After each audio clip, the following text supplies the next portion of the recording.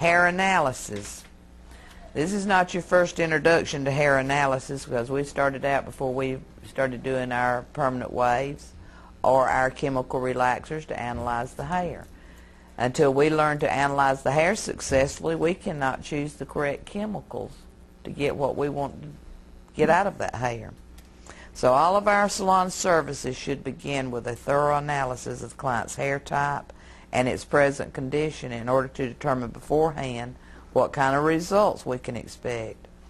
Different types of hair react differently to the same service, so it's essential that a thorough analysis be performed. Hair analysis is performed by observation using the senses of sight, touch, hearing, and smell. The four most important factors to consider in hair analysis are texture, porosity, elasticity, and density. Other factors that you should also be aware of are the growth pattern as well as dryness and oiliness. Growth pattern is like when we talk about the natural part, and why people get a natural part in different places is because this hair starts growing this way and this to this side. And when you see different people have different growth patterns, this usually slopes downward on a lot of people. Mine goes right up.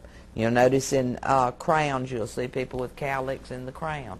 And occasionally you'll see somebody that's got a cowlick right here and this hair goes straight up in the air. So that's what they're talking about with growth patterns. Hair texture is the thickness or diameter of the individual hair strand. It's classified as coarse, medium, or fine. It differs from individual to individual. It may also vary from strand to strand on one person. Coarse hair texture has the largest diameter, is stronger than fine hair, for the same reason that a thick rope is stronger than a thin rope. Coarse hair also has a stronger structure, usually requires more processing than medium or fine hair, and may also be more resistant to our chemicals. It's usually more difficult for hair lighteners, hair colors, permanent wave solutions, and chemical relaxers to penetrate coarse hair. Medium hair texture is the most common and is standard to which other hair is compared. It is considered normal. It doesn't pose any type of problems, and that's what we see the most in the beauty salon, is medium hair. Fine hair has the smallest diameter. It's more fragile. It's easier to process. It's more susceptible to damage from our chemical services than coarse or medium hair. And that's the hair we've got to be gentle with, and that's the hair that we've got to use our milder chemicals on. Hair texture can be determined by feeling a single dry strand between the fingers. Take an individual strand from 4 different areas of the head, the hairline, the temple, the crown, and the nape. Hold the strand securely with one hand while feeding it through the thumb and forefinger of the other. After a while, you begin to notice that difference. And frankly, even now, after my years of experience, I can tell about more from feeling than I can from looking, because I work with my hands all the time on hair. Hair density measures the number of individual hair strands on 1 square inch of scalp. Tells us how many hairs there are on a person's head. Can be classified as low, medium, or high, or we might call it thin, medium, or thick dense. Hair density is different from hair texture in that different individuals with the same hair texture have different densities. And all this is saying is somebody that's got fine hair texture may have very dense hair or have a lot of hairs per square inch. That's usually not the rule, but these rules are not in stone by no means. They vary back and forth. Usually you see somebody with coarse hair, they got a lot of it. And if you see somebody with fine hair, they don't have as much of it. But that's just the average. That doesn't mean it doesn't occur. The average hair density is about 2,200 hairs per square inch. Hair with high density has more hairs per square inch. Let's look at our chart, and it tells us that sometimes it goes by the color of hair also. Blondes may have 140,000 strands on their head. Those with brown hair have about 110,000. Those with black hair have about 108,000. And those with red hair have 80,000. It just goes to show how much things change, because when I studied, redheads had the most hair. So I don't really know what's changed there, people's or books. Hair porosity is the ability of the hair to absorb moisture. The degree of porosity is directly related to the condition of the cuticle layer. Healthy hair with a compact cuticle layer is naturally resistant to penetration. Porous hair has a raised cuticle layer that easily absorbs water. That resistance to penetration is our best friend. Why?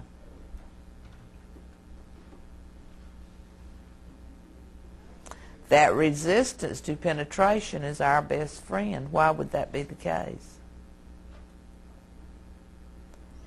Permanent waving, it wouldn't matter to us too much because we've already done all of our work and we just put the lotion on there. But what would happen if we didn't have some resistance and we were applying a relaxer?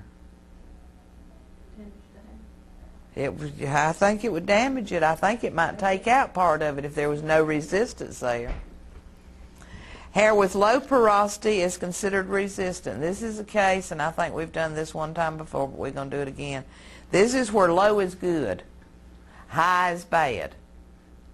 You know, usually we want the high grade, not the low grade. We do better if we get the high grade. But in this case, low is good because that means the cuticle scales are low or close to the head. That with high porosity, the cuticle scales are standing open and we don't have any of that resistance. It gives us a working time frame. The texture of the hair is not an indication of porosity. Different degrees of porosity can be found in all hair textures. Although coarse hair normally has a low porosity and is resistant to chemical services, coarse hair can also have high porosity. You can check porosity on dry hair by taking a strand of several hairs from 4 different areas of the head, and we go back to the front hairline, the temple, the crown, and the nape again. Hold the strand securely with one hand while sliding the thumb and forefinger of the other hand from the end of the hair strand now towards the scalp. That way you can feel if it feels rough, you know the cuticle scales are open. Hair elasticity. I get a lot of questions about elasticity because hair stretches, and by now we know the rule of that. Wet hair stretches 50% or 1/2 of its length and returns. Normal, healthy, dry hair will stretch 20% of 1/5 and return. But there's one sure way to find out about elasticity. A lot of people say, I'm still worried about elasticity. From stretching it, I'm not sure, you know, if I stretched it too far, put too much tension and I broke it right off, or stretched it too hard, you know, snatched it or whatever. So I'm having problems here judging elasticity. There's one sure way to tell if the elasticity is gone out of a person's hair. When you wet your hair, and I know all of y'all shampoo your hair, you can feel, and it feels like individual hair strands. Start getting your sense of touch going, you know, now, noticing these things. It'll kind of feel like hair. If the elasticity is gone, it's going to feel like wet cotton. It wants to mush together when it's wet. And when you feel that, that's a warning sign to you. You better stop with the chemical services. It's felt most often on the ends. Those of us that gets perms and color and relaxers and all this stuff on hair and don't have it cut regularly, you're going to feel that right on the ends. So start paying attention to the hair ends of anybody you shampoo and on your own head, because that is a sure sign, no elasticity present. Hair elasticity is the ability of the hair to stretch and return to its original length without breaking. Hair elasticity is an indication of the strength of the side bonds that hold the hair's individual fibers in place. Wet hair with normal elasticity stretches 50% of its original length and returns to the same length without breaking. Hair with normal elasticity holds the curls from wet sets and permanent waves without excessive relaxing. Hair with low elasticity is brittle. It breaks easily. Hair with low elasticity may not be able to hold the curl from wet setting, thermal styling, or permanent waving. Hair with low elasticity is the result of weak side bonds that usually result from previous overprocessing. Chemical services performed on hair with low elasticity require a milder solution with a lower pH. Such a solution minimizes damage and helps prevent additional overprocessing. growth patterns. It's important when shaping and styling hair to consider the hair's growth patterns. That's why we talk about with styling, if you will go ahead and find their natural part and use that part as part of the style, the hair will stay better for that client. If it parts here and wants to go this way and you get over here and put a part to take it back this way, that hair is eventually going back over here because that's the way the follicles are slanted. Hair follicles do not usually grow perpendicular to the scalp, and that's why we have some problems with those mannequins. We get right here, especially when you're getting cut, and you'll notice it, our hair will lay down smoothly here. That sticks right straight out. It's really aggravating. Most hair follicles on a human head grow at an angle other than 90 degrees. And most hair grows in a direction other than straight out from the head. The growth patterns result in hair streams, whirls, and cowlicks. A hair stream is hair flowing in the same direction. It is the result of follicles sloping in the same direction. Two streams flowing in opposite directions form a natural part in the hair. A whirl is hair that forms in a circular pattern, as in the crown. And you'll notice, especially when you start cutting hair, you can see it. It's almost a complete circle. It looks like a little whirlwind got up there. A whirl normally forms in the crown with all the hair from that point growing down. A cowlick is a tuft of hair that stands straight up. They're usually more noticeable at the front hairline, but they can be located anywhere in the head.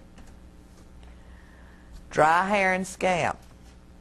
It's caused by inactive or underactive sebaceous glands. It's aggravated by a dry winter or a desert climate. The lack of natural oils or sebum leads to a flaky scalp and hair that appears dull, dry, and lifeless. Dry hair and scalp should be treated with products that contain moisturizers and emollients. Frequent shampooing should be avoided, along with the use of strong soaps, detergents, or products with a high alcohol content, because that aggravates it.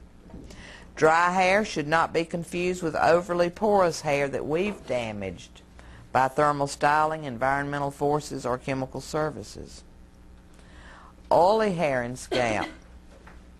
Oily hair and scalp is caused by overactive sebaceous glands. It's characterized by a greasy buildup on the scalp and an oily coating on the hair. Oily hair and scalp can be treated with clarifying or normalizing shampoos. A well-balanced diet, exercise, regular shampooing, and good personal hygiene are essential to control oily hair and scalp. As we go into our next unit, we're going to take up shampooing, and we're going to find that oily hair and scalp is a lot harder to deal with than dry hair and scalp. We'll kind of keep that in mind. Hair growth. The two main types of hair found on the body are vellus or lanuga and terminal hair. Vellus or lanuga hair is short, fine, and downy hair. We see it on our arms. That's where we pay it the most attention. It's not pigmented and almost never has a medulla. It's commonly found on infants and can be present on children until puberty.